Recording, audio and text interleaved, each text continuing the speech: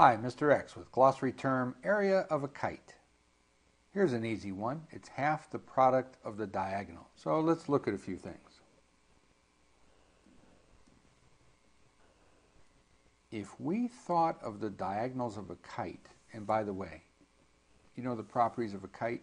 Quadrilateral with two pairs of congruent sides. Whenever you have this sort of setup, two congruent sides like this, two congruent sides like this, or this length is not necessarily this length, then they're going to meet with perpendicularity. It's kind of a cool little property of a kite. In any case, if y is this diagonal, AD, and x is this diagonal, BC, if we multiplied them together, we'd have the area of this rectangle. Length times width. We'd have the whole rectangle. But we don't want the whole rectangle.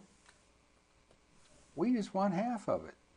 And if we draw these smaller rectangles and sort of throw them in there, then you can see how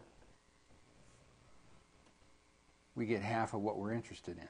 If we take the area of the whole rectangle and divide it in half, then we have the area of the kite.